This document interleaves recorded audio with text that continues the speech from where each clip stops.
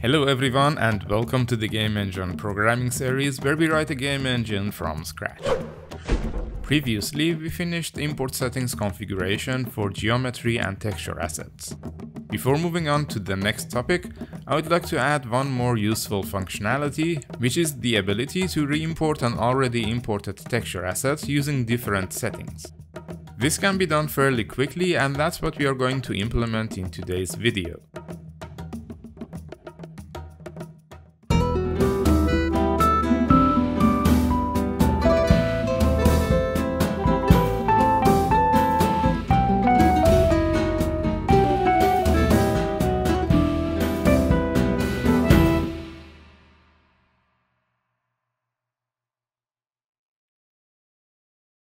We can reuse the control we made for texture import settings so that we can change them after a texture has been imported. I'm going to put it in the texture editor's texture detail panel below the information about the currently opened texture. In order to do so, I'll add a grid first that will divide the panel in two halves vertically. The top half will contain the texture information, and in the bottom half I'll add the import settings control. I'll quickly add a bit of decoration to visually separate the two areas.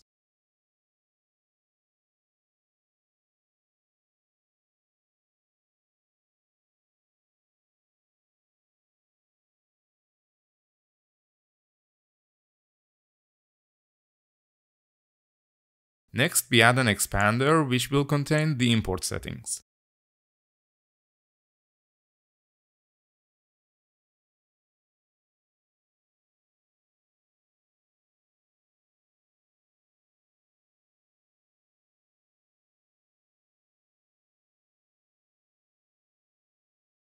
Because we are also going to add buttons for re-importing and saving the texture, I'm going to add a stack panel in our expander. This stack panel is only enabled when the editor state is done. That means that we can't change the import settings when the editor is loading, saving, or re-importing a texture.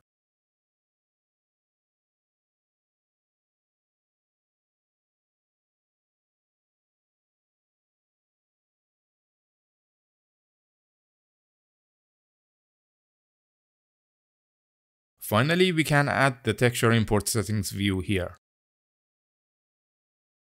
We should bind its data context to the import settings property of the texture editor. However, this is a new property that we still need to add. Let's head over to the texture editor class and make our changes.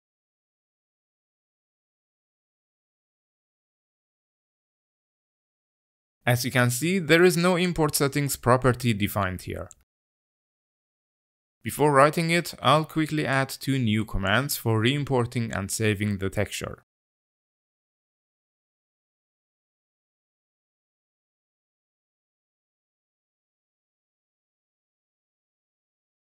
We also add a boolean property which indicates that a texture can be saved. Generally, this happens after it was re-imported.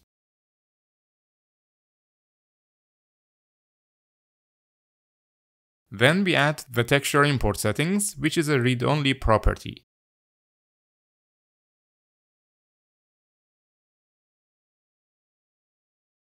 Whenever we open a new texture asset, we'll copy the import settings that were used for that particular texture.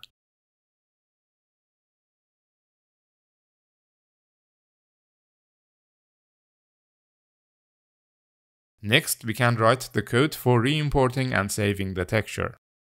Both commands will call their methods asynchronously. This way we can keep using the editor while the texture is being imported or saved.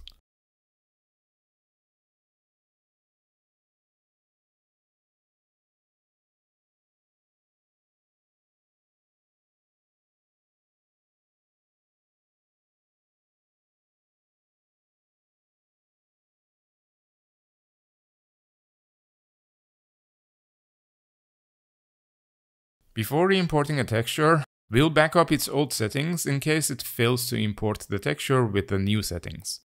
Then we set the editor state and call texture import method on a separate thread.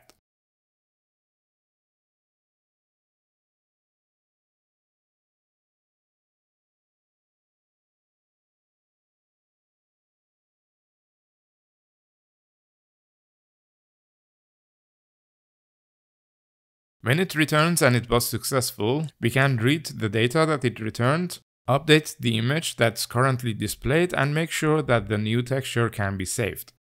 However, if it failed, we copy back the old settings.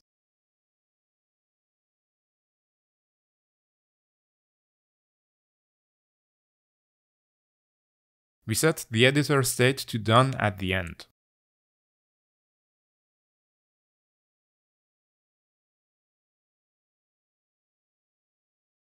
I forgot to also copy the new import settings to the texture asset. We do this right after we made the backup.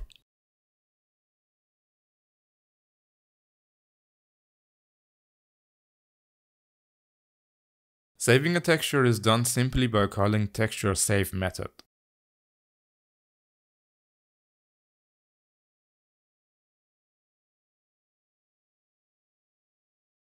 Now we have everything in place except the two buttons for re-importing and saving, so let's add them next.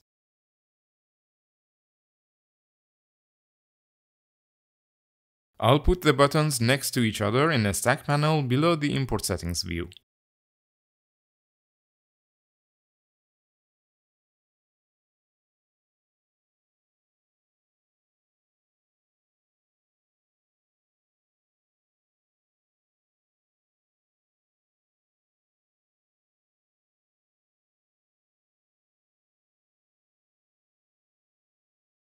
We bind each button's command property to the corresponding command of the view model.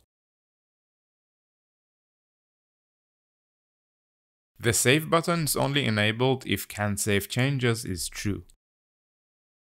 That's everything for re-importing textures. Let's see if it works. Here we have a 3D texture with 6 images. We can re-import it as a 2D texture array with 2 meep levels. And we can see here that it succeeded. Note that we are now able to save the texture. Or we can try and re-import it using a different setting. Here I turned the texture array into a single channel grayscale texture array, which is effectively the same as taking the red channel of each source image and putting them in a texture array. Or we can use a dual channel encoding. In this case, the red and green channels are used. We can even display the texture as if it was a normal map, which it isn't obviously, but we can totally do it for kicks and giggles. And finally, we can create a texture cube, which is basically a 2D texture array, except we can sample from it in the shader using a direction vector.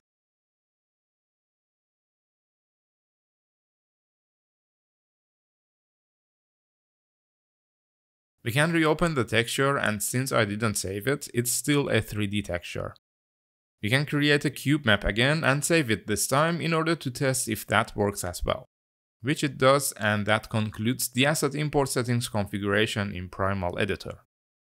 Next time we are going back to the engine code and start working on physically based rendering and texturing. As always, thank you for joining me, and I'll see you next time. Thanks for watching. If you like this video, please feel free to like and subscribe. If you join me on Patreon, you'll get access to the code on GitHub, so you don't have to type everything over from the video.